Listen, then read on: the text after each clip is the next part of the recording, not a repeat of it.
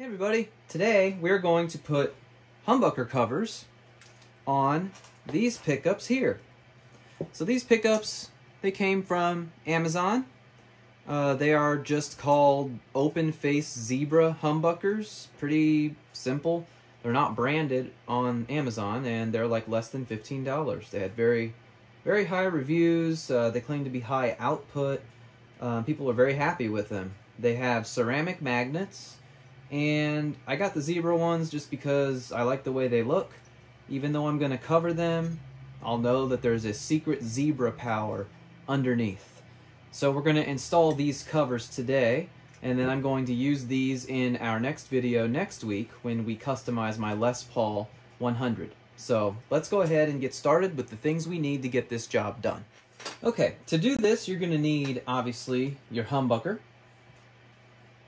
cover. You're going to need some painter's tape, masking tape. You're going to need some quick seal, some sort of silicone caulk or silicone seal that comes in a tube like this. You're going to need your soldering iron, and you're going to need some solder.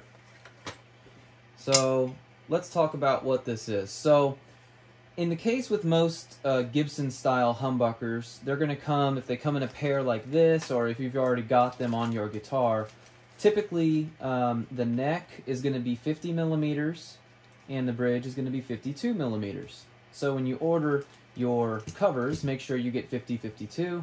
Just measure your humbucker pull distances to get that. So the first thing that you do when you get your covers is you want to line it up and just make sure that it lines up. In this case, you'll see that it does. And if you're doing both of them, take your other one and it should line up as well. And as you can see there, it does in fact line up. So we know that we have the sizes correct. So the first thing that you're going to do is you're going to get your tape, peel off enough. See, that's going to be too long, so I'm going to split it in half lengthwise. And apply your adhesive silicone to the tape directly, and then when you put this on, it'll adhere to this cover. And when if you wanted to cut the cover off and take it off, the silicone wouldn't be on your bobbin or your magnet. It would only be on this tape, and you can just peel the tape off. The reason that you add the silicone, if you have experienced this before, you'll know what I'm talking about. A lot of times with covered humbuckers, you'll get a really horrible squealing sound, a very microphonic sound. Effectively what that is since this is metal, if it's not secured on there very well, when you play the guitar, it'll rattle a little bit, and when it rattles, the magnets are picking up the rattling of the cover and causing feedback. And it just sounds absolutely horrible. So what you do is you add some of this to the tape here, and then when you squish this down, it sticks in place and it won't vibrate nearly as much. So the next thing that you do, once you've got that, the tape on there, you take your quick seal and you blot a little bit of it onto the tape. And you don't want to go crazy with this stuff because you don't want it to overflow and get on the plastic. So you just want to do little tiny, like that, like that. See, I'm just putting a tiny little amount there. Okay. Once you've got your silicone on there, take your cover and you squish it on there real good. And I can polish this up later when I'm done. There we go, just like that. Alright, I let the soldering iron heat up a bit. You want it to be really hot for this part. So what you're going to do now is you're going to solder the cover to the pickup.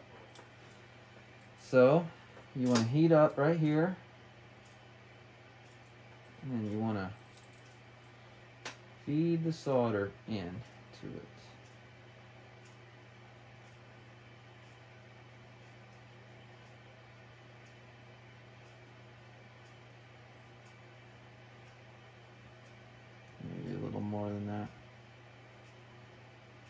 let it flow.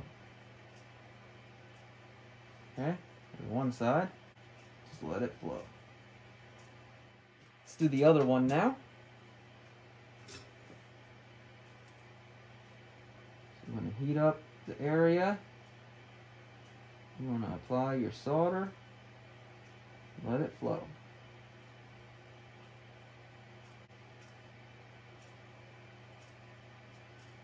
There we go.